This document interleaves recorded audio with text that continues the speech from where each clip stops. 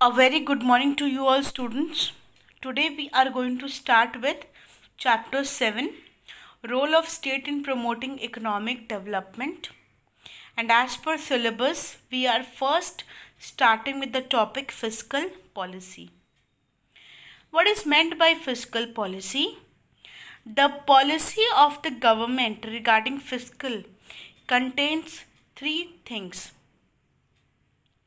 Fiscal policy is defined as the economic policy under which the government uses the instrument of taxation, public expenditure and public borrowing to meet its future needs or to promote the economic and the various social goals. So what is a fiscal policy? It is defined as the economic policy under which government uses three instruments. Those are taxation. From where does government get revenue? Public expenditure. What are the places where government is spending? And public borrowing. From which all places government borrows. Okay. Coming to the taxation. What is meant by tax? A tax is a compulsory payment that government will get from the individuals or business without any reference to special benefits to the taxpayer.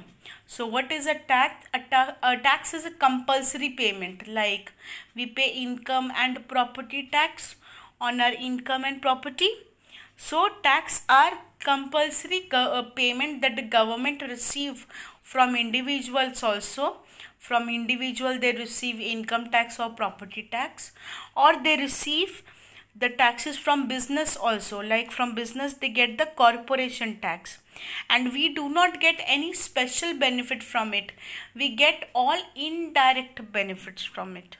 Okay. So example that with the tax money the government will be constructing roads, bridges, okay, investing in railways. So we get the service indirectly. We do not get it directly.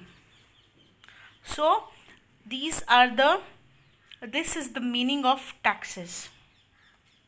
Now the various type of taxes, it's not there in your syllabus, but still, personal income tax, it is levied on the income of the people. Corporation tax, it is paid by the big business houses, big business firms. Then we have goods and service tax, that is there on the consumption of goods and services. The next topic is direct and indirect taxes. A direct tax is the tax whose tax burden is borne by the same person on whom it is levied. The burden of a direct tax is borne by the same person on whom it is levied. Like income tax will be levied on my income, so I will have to bear the burden of this tax. I cannot shift it to some other person. So a direct tax is the tax whose tax burden cannot be shifted to some other person. Like income tax or property tax. Income tax or property tax I'll be paying on my income or my property. So I cannot shift the burden to some other person. On the other hand, indirect taxes are the taxes which are initially borne by one individual, but the burden shifts to some other individual. Like in case of goods and service tax, what happens is, first the tax is paid by the manufacturers or the producer.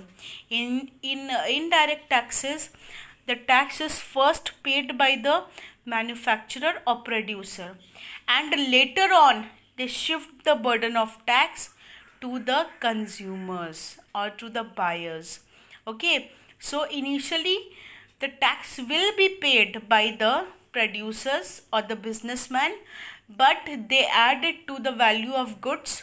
So ultimately who is bearing it finally? The buyer or the ultimate consumer.